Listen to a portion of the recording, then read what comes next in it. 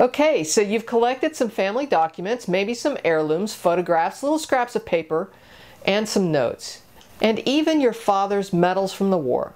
Now what do you do with them? How do you organize all this stuff so that you can find it later? In this video, I'll show you a great way to stay organized so that you can stay focused, find it faster, and keep moving forward with your family research. Hi, I'm Connie Knox, a lifelong genealogist, and I'm here to help you go further, faster with your family history. Let's get started.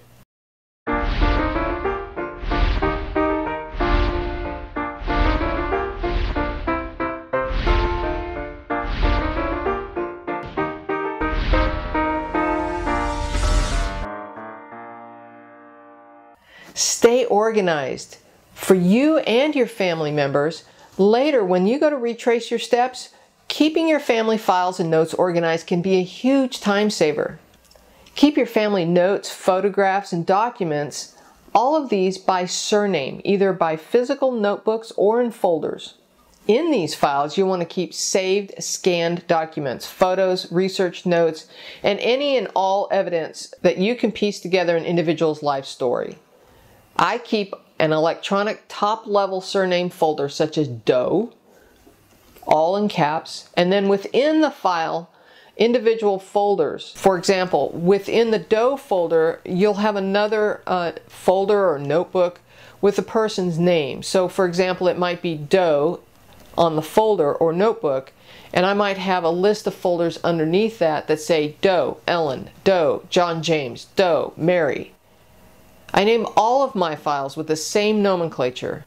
If you have a line of men with the same name, use a birth date or a death date to differentiate between the two. For example, if you have John James Doe, born in 1867, and John James Jr., born in 1889, use a B with the year of the event so that you can differentiate the two in their folders. This will allow you to find your family immediately and is a structure for future generations that they can follow easily. I'll also create a folder for family groups by surname to file things like family group photos and family history manuscripts I've collected. I'll also create a folder sometimes for married couples. By naming the couple within the file folder, you can also give clues within the file folder for a maiden name. By naming the married couple, John James Doe and Jane Merrow, this way, it's a clue to also look in the Merrow surname file folder for her details too. For couples such as husband and wife, I'll often document them together for things like marriage certificates. This way, when you sort alphabetically, the files will group together. You should note a woman's maiden name, if known, whenever you can.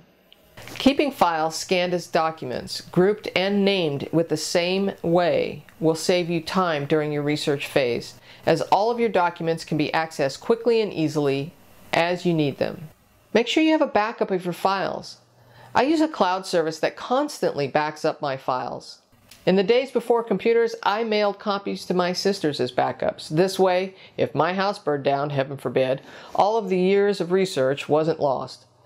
Today, my computer constantly backs up even while I sleep, so I never lose anything.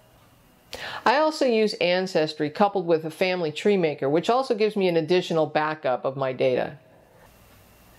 Physical family artifacts are scanned or photographed and are logged with its resource and filed in surname notebooks, if possible in archival sleeves.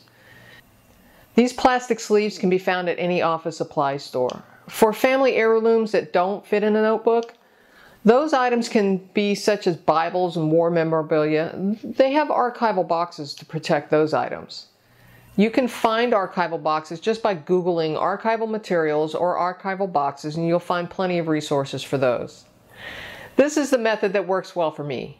You may have another method that works well for you, and if so, please tell us about it. We'd love to hear about it in the comment sections. However, whatever method you use, make sure that a stranger can navigate your records. Make sure that they can navigate them easily long after you're gone. While this information may not be the fun part of research, it's the nuts and bolts that will hold your research train running smoothly down the tracks. Comments are welcome below.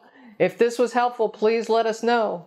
Do you have a system that you like? Tell us about it in the comments sections, and I'm also curious, if you could fill out the poll for me, I'd appreciate it. If you'd like to stay up to date on the latest, please subscribe to the YouTube channel by using the subscribe button and/or hit the bell so that you'll get notified next time the videos come out. Until next time, we'll see you climbing the family tree.